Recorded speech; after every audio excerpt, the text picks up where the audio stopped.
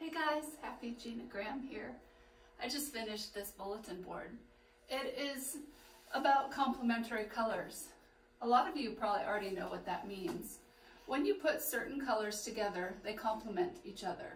That means they look the best and most vivid next to each other. So purple and yellow are complements of each other.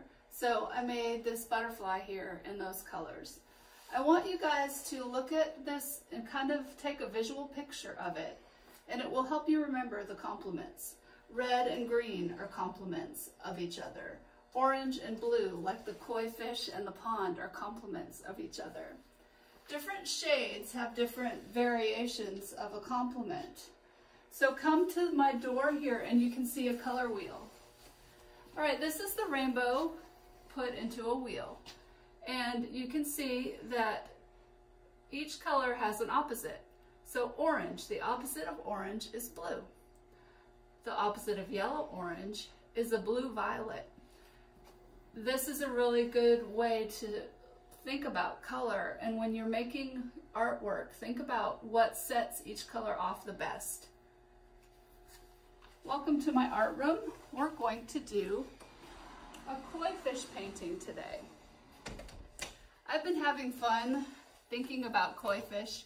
They're orange and black and white, and they almost have like a cow hide pattern on them. I have some on my monitor in back of me.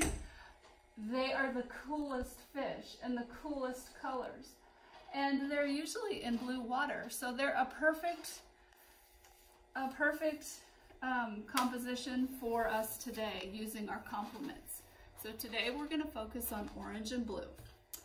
I've been trying to think of simple ways to make a complex shape, and I came up with this cute little koi fish shape.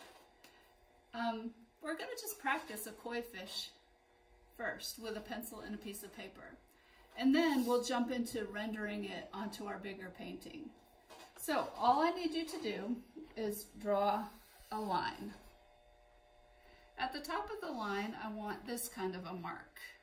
It's not straight. You can see there's a little arc to it. Now, here's the base of my fish. This is the head of my fish. We're going to come down here like this and go to the base. Can you see it? And here and go to the base. It comes to a point. Now here are their beautiful fins.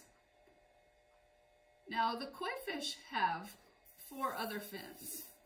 2 bigger ones at the top and 2 smaller ones at the base. So you can have these fins go any which way. And then here it goes like that. Now their eyes are set to the side. So what I thought I would do is put a line there and a line there, and then like a pocket shape here and there. We're doing kind of a bird's eye view of this fish, and you're looking at the top down into the pond. Now about halfway, well, 3/4 of a way down, you're going to put your marker or your pencil and you're going to go like that. That's the top of their fishy fin. Now you can do some lines if you want to. That's that fin that's on the top of their body. And that's it. You can put some lines into their smaller fins.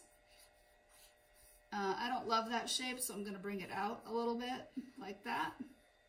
So that's what you're aiming for today for the koi fish. Now, this is the painting I just drew out. You'll notice the koi fish in a pond, they're under things. And today I want to have you layer the koi fish into kind of the bottom of the pond. There's lily pads sometimes on the top. There's flowers on top of those lily pads. So how do you draw something that has depth like this? I'm going to show you. All right, so this we're going to tuck away in a minute. I'm going to come back to this. Here's my paper. It is like an off-white kind of color. We're going to be drawing with white chalk today. I hope you can see it. We'll see. So we're gonna just draw the fish like we did before. Can you see that at all? Yay. So there's my line. I'm gonna decide where the head of the fish is and where the tail of the fish is. I'm gonna put the head of the fish right there. Remember that line at the top? So we're aiming for the tail. Up here, you're gonna pretend that's almost like a road, and you're gonna try to mimic the line and go to the tip like that. And go like that. Like that's the center line in a road, almost. Okay, remember the tail? The tail is 2 almond shapes. Now, the almond shape can come off the side of the paper. This is just a snapshot of a koi fish pond, and sometimes we crop things. So that's good, and I want that to happen for you. If you run out of room, just come right off the page.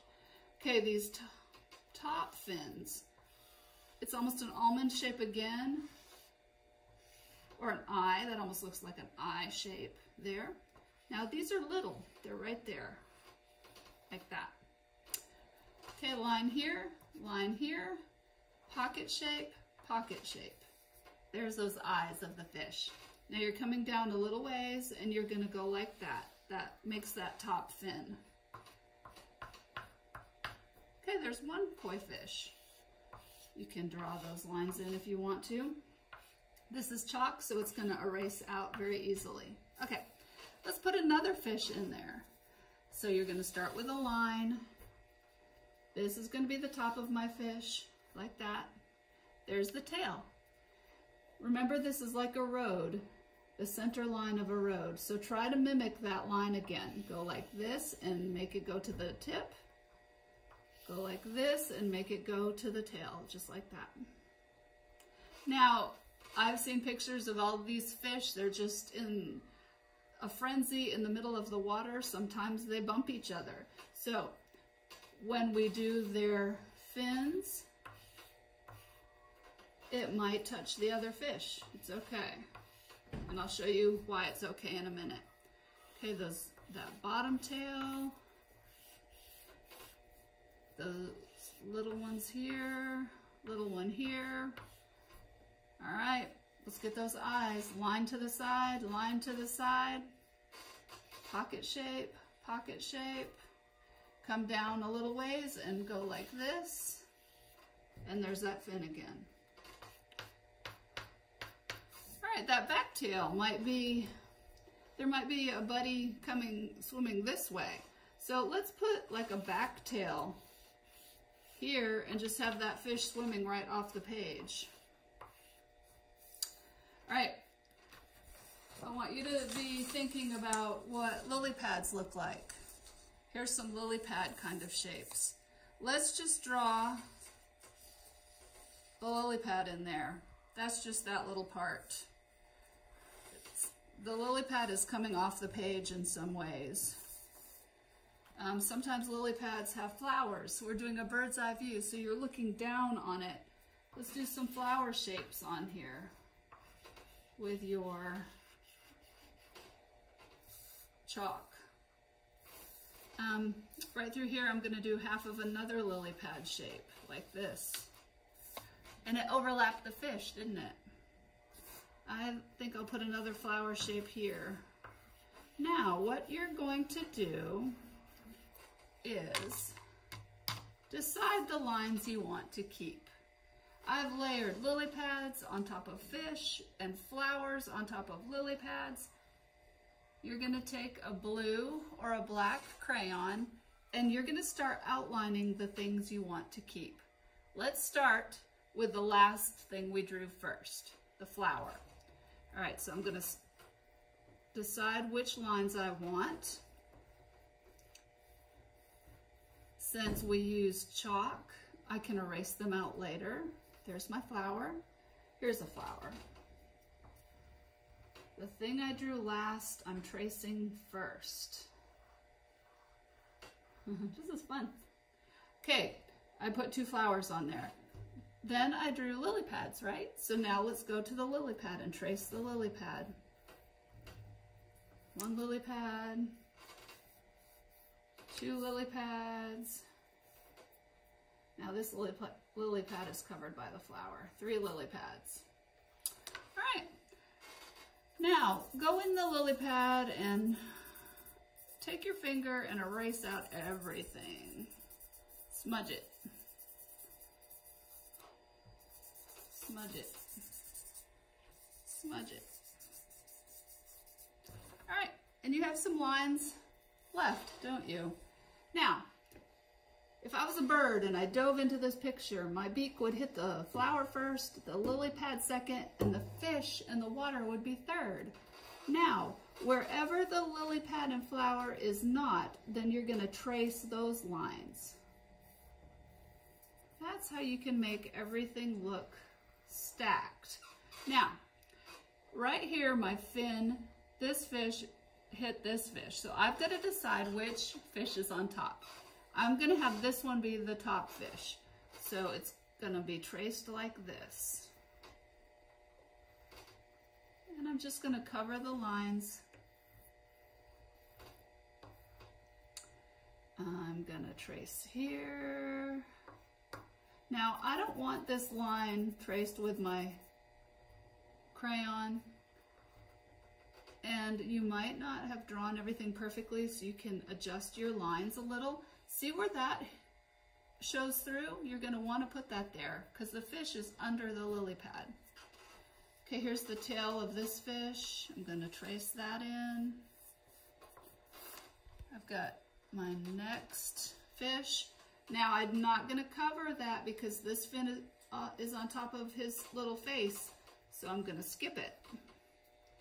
And I'm going to keep tracing. Now this is complicated and you may have never done this before, so don't get too frustrated. Promise? All right. Now this little fin is going to be a little bit under my flower. They're turning out so cute. Okay, half the eye. The eye. Now I want to erase this out because his fin actually starts more like in the middle of his body. So this is where I'm going to start tracing. I'm going to put my lines in.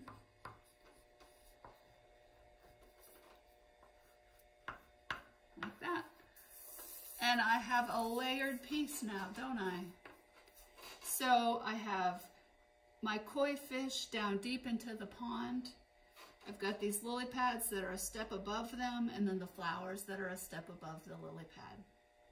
So for today, all you're going to do is paint the water. And we're going to let that dry and do the other parts later. All right, this is tempera paint. And it's right out of the jug. I'm going to add a little water to each one. Mix it up because I don't want it as thick as it was.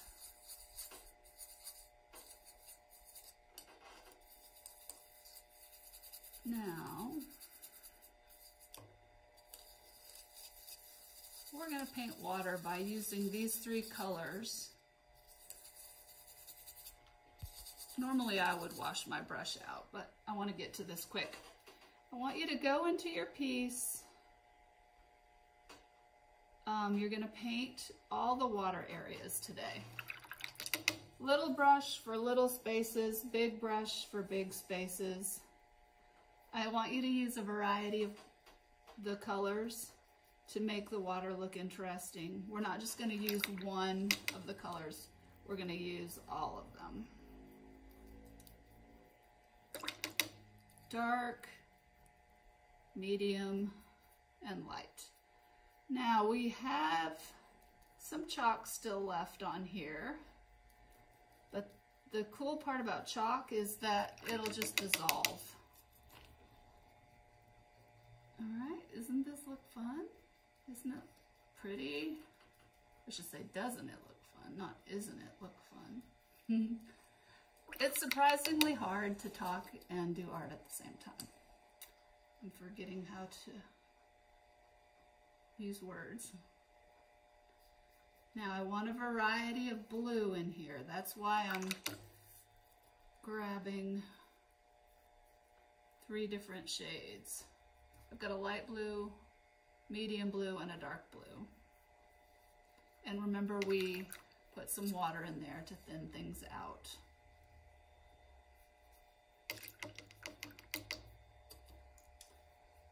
And that's all I want you to do today. Fill in all the water parts with variety of color. All right, thank you for watching. Keep filling in all those water parts, and I'll come to you with the next step another day. We'll paint the koi fish and we'll do all the little extras. Thank you for watching. Be happy, do art.